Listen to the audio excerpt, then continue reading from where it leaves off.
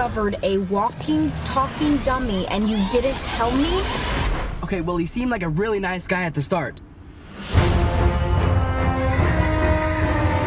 Goosebumps, goosebumps. Yeah, yeah, goosebumps, goosebumps. Yeah, yeah.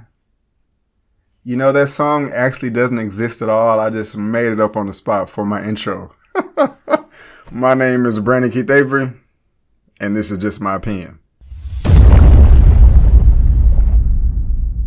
Hey, what's going on, everyone? Thank you so much for tuning in to my opinion/review for Goosebumps 2 Haunted House. I really do appreciate it.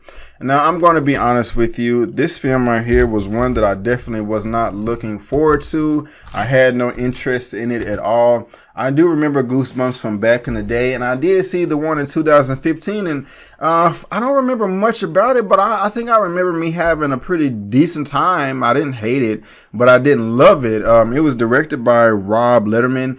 He is not coming back to direct this sequel. So the person that's directing the sequel is Ari Sindel. And I tried to look up his filmography, just to see what he was done before. And he's done a bunch of stuff that I've never really heard of, so I'm not going to talk too much about that. Jack Black does come back he does make an appearance in the film, but it is not a long appearance at all. But if you know anything about Goosebumps, it was a series of books that came out, I think, in the 90s. I think I may have read one. It was by R.L. Stine. It's very popular around children, hence there's a movie. And this one right here on Haunted House is just kind of like one of the Goosebumps stories in their long list of series or whatever. And so you have this one character by the name of Slappy, who is a ventriloquist dummy. And what Slappy wants to do basically is just take over the world with Halloween magic. Now, the three main characters in this film are Sonny, Sarah, and Sam. Sam is being played by Khalil Harris. He was the black boy. Sarah is being played by Madison Eisman, and Sonny is being played by Jeremy Ray Taylor. Now, Jeremy Ray Taylor was in a movie that probably seen that came out last year. It did a great job. He did a great job in this film too. Sarah, she did a decent job as well. And Sam, he did okay. I like when he was kind of just standing up for himself. But at the same time, Sam, I don't know, man, you was bucking your eyes a little bit too much for me. You're making too many dumb decisions in this film, and it just really wasn't resonating with me.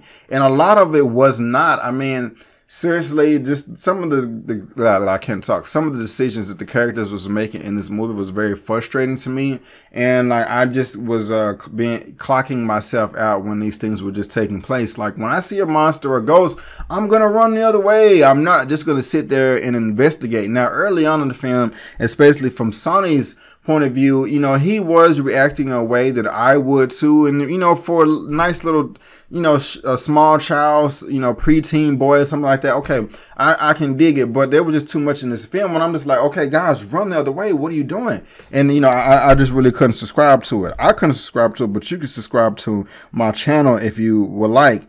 But the film was still funny at times. Other times it just wasn't funny. I talked about the reaction. And I mean, like, this film is, it really could have been, it's tailored for children, but they could have left enough room for adults, but they tried to go, they just went ahead and the childish route with this film right here. And so I really don't recommend it to adults. If you're a small child, I'm pretty sure that you'll have a lot of fun with this film. It's only an hour and 30 minutes long. That's what it says right here. I think it was actually an hour and 41 when I looked, but right before I saw it. But, it just really wasn't for me. But it wasn't horrible. If I had to rate Halloween 2 out of a 1 out of 10, I would probably give it a 5.5 out of 10. Yes, a 5.5 out of 10. But guys, that's just my opinion. Have you seen Haunted House 2? That's not even the name of the movie. Have you seen Goosebumps 2 Haunted House? Did you like it? Did you hate it? Did I turn you on? Did I turn you off? Do you agree with me or do you disagree with me? Let me know down in the comment section below. Let's get this conversation going and keep it flowing. If you like this video, go ahead and give me the thumbs up. If you don't, that's fine, but you can still subscribe to my channel. You can also look me up on social media, Facebook, Instagram, and Twitter, all that good stuff. It's right there at the bottom of your screen, and I made it very easy by providing links to all that good stuff down in the description box below. But guys, seriously, I can really use your help by subscribing to my channel. I do want to reach 10,000 subscribers by the end of the year, and I can only do that with your help. So please subscribe, please give me a thumbs up, and please share this video. It will really help me out a lot.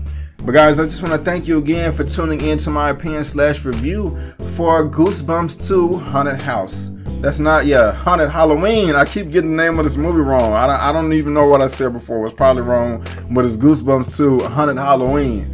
And before you go, don't forget that my name is Brandon Keith Avery, and that's just my opinion. Peace.